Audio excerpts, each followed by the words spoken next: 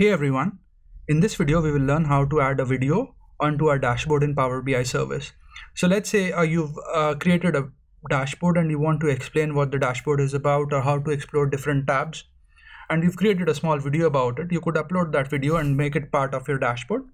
Let's learn how to embed a video now. So I've got this Power BI dashboard open here with me. It's in the Power BI service. All I need to do is go to my workspaces, and then on the dashboard I click on the dashboard and it's open.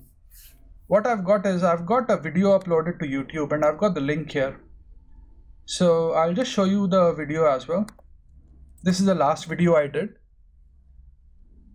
and it is about how to add an image. So I'll just pause this for now and I'll not send a feedback at the moment. So I'll just go to add tile, and then I've got the video option. I'll click on that. I'll click on next from here, and then on contact I'll just paste this content and click apply, and you can see that that video has become available to me now.